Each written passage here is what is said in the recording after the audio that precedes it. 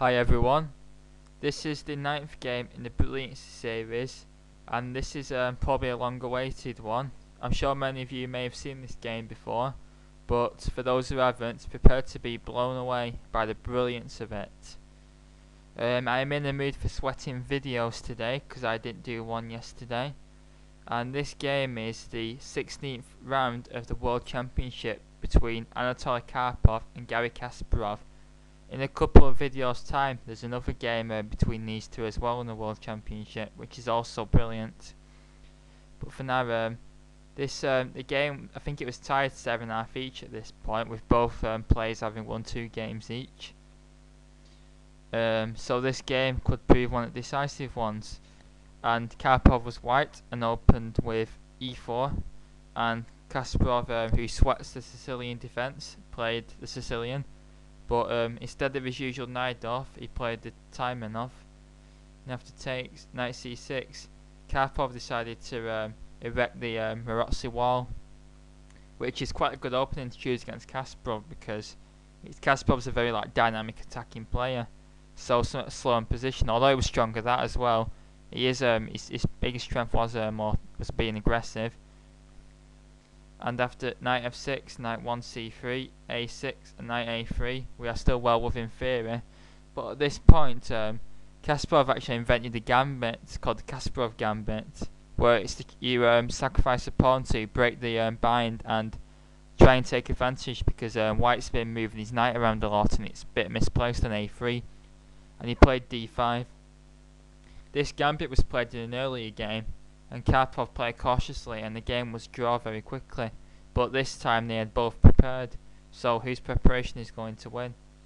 Well, after accepting the gambit and knight b4, Kasparov's trying to regain the pawn, and Karpov plays bishop e2, which is his improvement and a good move and start of the refutation of it. And now if Kasparov had played knight b takes d5, then this runs into castles. If bishop takes a3, then white should play queen a4 check, takes a3 to avoid the double pawns. Bishop e7 is best, and after knight takes d5, knight takes d5, bishop f3, bishop e6 and knight c2 coming into d4, and white's got a much better position here, despite the equal material now. Instead, bishop c5 was played, where Kasparov is making it into a real gambit, and the refutation which was found after the game was bishop e3, and after takes you play queen a4 check, forking the king and knight, and after knight d7, queen takes b4, bishop c5, check, king f8 and castles. Black's king is misplaced and white is still up a pawn, thus giving white a clear advantage, and this has put the Kasparov gambit out of business. However, Karpov did not know the refutation and instead just castled, which now makes the game dynamically equal, i.e. white's up a pawn but black has compensation due to active piece play. Castles, bishop f3 and bishop f5, and soon we are going to see an octopus knight, which is King's Crusher did a version of this as well a few years ago, and he called it the octopus knight, and we are going to see why he called it that. After bishop g5, rook e8, queen d2 and b5. Now black is starting to have some brutal threats, and after rook a d1, he now puts the knight into d3, and look how brutal that knight is. Black has got clear compensation for the pawn, and he's also threatening b4 to fork the knights. And it's no surprise that even a player as strong as Karpov immediately went wrong with knight a b1, which is just passive. He should have played d6, uncorking an attack onto the rook. Kasparov could actually sack the exchange and get some good compensation due to good control of the light squares, but instead probably best is rook a7, knight d5, queen takes d6, takes, g takes, and although black's won the pawn back and has got the octopus knight still, black's king is potentially open and has got fractured pawn structure, and there is chances for both sides here, but I think Kasparov is probably, well, black is probably slightly better. But this is better than the game continuation. After knight a b1, Kasparov now begins an absolute masterpiece to the game.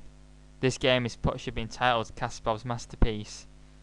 And watch how Karpov just gets slowly positionally crushed. After h6, bishop h4, Now plays b4, kicking the knight away, and after knight a4, bishop d6. And there's all sorts of nasties coming along, like rook c8 and bishop f4, which traps the white queen in the centre of the board. So bishop g3 to stop the bishop coming into f4, rook c8, now b3, and if white can recycle a knight from b2 to c4, then he will be okay. But now Kasparov plays an absolute great move with g5, which looks really bad, weakening the king's side, but white's pieces are that passive, he can't exploit the weakness.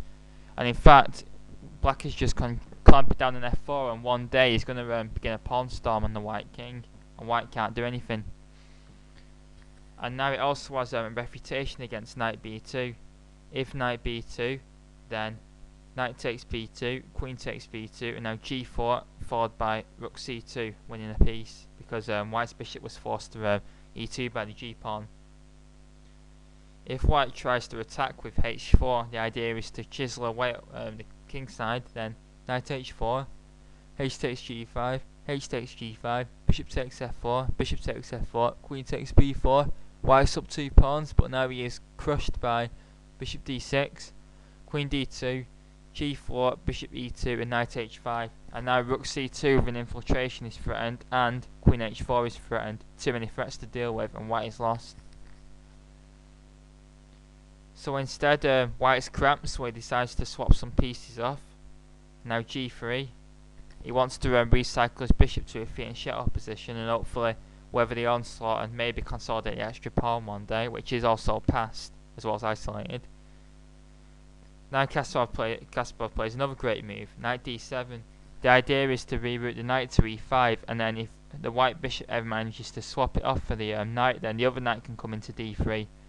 And black has still got this orthodox knight. Also, the bishop which is protecting the knight, if it is ever harassed, it can always retreat to h7 safely, and white is just stuck in a horrible bind here. And Karpov is one of the most greatest positional players, and he's just getting positionally crushed. He plays bishop g2, completing the fianchetto. The best try, I think, is knight b2, queen f6, another great move. And by the way, if knight takes d3, then after bishop takes d3, queen takes d3, knight e5, wherever white's queen goes, if it goes to the e line, which is its only chance, then a discovered attack wins it with knight takes f3. And if it goes to d2, then knight takes f3 check wins it anyway, so white's losing the queen. However, white can play knight c4, knight 7 e5, knight takes, bishop g2, bishop d3.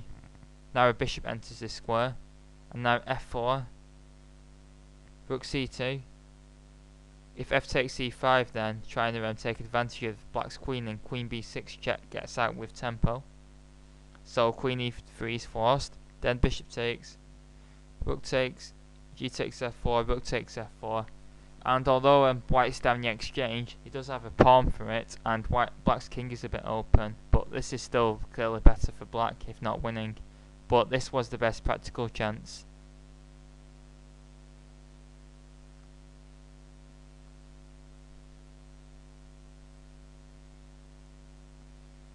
So he plays bishop g2, and now queen f6 anyway, and just white's knights are just completely dominated. The a4 knight has got no squares, and the b1 knight has got no squares.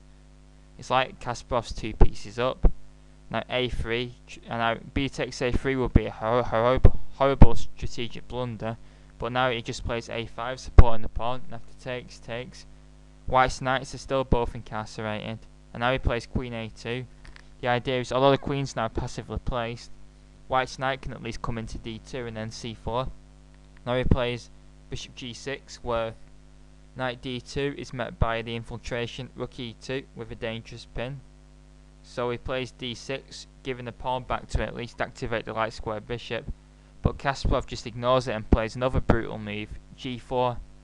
Now the light squares around white's king are becoming loose, especially if he loses that bishop. The pawn has clamped down on h3 and f3, and he's taking even more space. White is just lost here. Now queen d2, so white admits defeat in that plan, and now he's just wasted a move. And now he's threatening queen takes h6, so black just plays king g7, defending the pawn calmly. And now there is even plans of In fact, if white does nothing, then he's just going to play h5, h4, rip open white's king and win easily, because white's pieces are stranded on the queen side, doing nothing.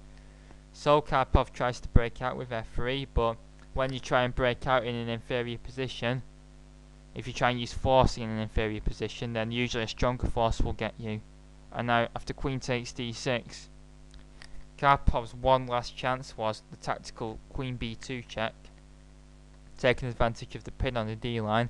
So queen f6, takes, f takes, knight takes, but black is still winning this. Although it's equal material, white's knights are incarcerated, black's knights are killing, and black's rooks are just going to infiltrate and win pawns and pieces, and this is lost. But as bad as the end game is, the middle game is even worse, because now f takes g4, after f takes g4, now queen d4 check, and black's queen is now very strong centralized, stops the queen b2 check, and also checks the white king. And after king h1, knight f6, now knight takes g4 and knight f2 check are coming, and now also knight e4. After rook f4, knight e4, white is practically compelled to give up his queen with queen takes d3. If rook takes e4, then after rook takes e4, queen takes d3, queen takes d3, rook takes d3. Now comes rook e1 check, and well, all white's pieces are practically dropping off except the knight on a4, because bishop f1 is forced, then that goes, and then the rook goes as well, or the knight and then the rook. It's just white's lost all his pieces here. Say this could happen, or the rook could be taken, but in this position black's a rook up anyway. So he plays queen takes d3, at least gets rid of the octopus knight. And white does have one little trick left, but it doesn't quite work. After knight f2 check, rook takes f2. If king g1, then queen takes d3, rook takes d3, knight takes d3, rook f1, and rook c2. And black's up the exchange, and black's rook's coming to e2 next move, and white's just gonna lose. Just look how all plus these knights are all game. Kasparov is just completely dominating Karpov. So now rook takes f2, bishop takes d3, and white's last little trick was rook fd2, where it looks like after knight b2, white's getting a third piece for the queen, which is good for him. But now comes queen e3, unpinning, and threatening bishop takes b1, forcing rook takes d3, and now he plays rook c1, leaving the queen on pre to get a basket full of pieces in return. Queen e1 check, bishop f1 is unclear. So rook c1, and if the queen is taken, then we just take here. And now we don't play rook takes f1 because then white can play king g2 with equality. So we just take the rook, and now one of white's pieces is fallen, so black's going to be up like 2 rooks for 2 minor pieces.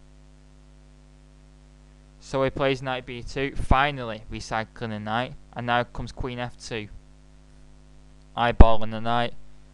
Rook takes d1, rook takes, and queen takes b3 also wins easily, but the text is better, because after queen f2, now if knight, well, he plays knight d2, if rook takes c1, then takes a mate.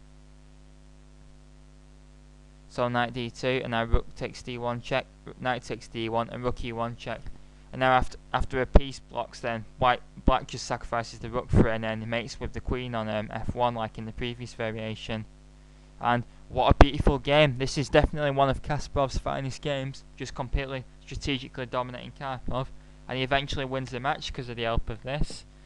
And I hope you enjoyed this brilliant game by Kasparov.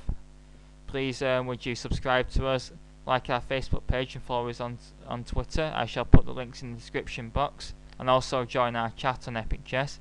But for now, please leave any comments and thoughts. Thanks very much.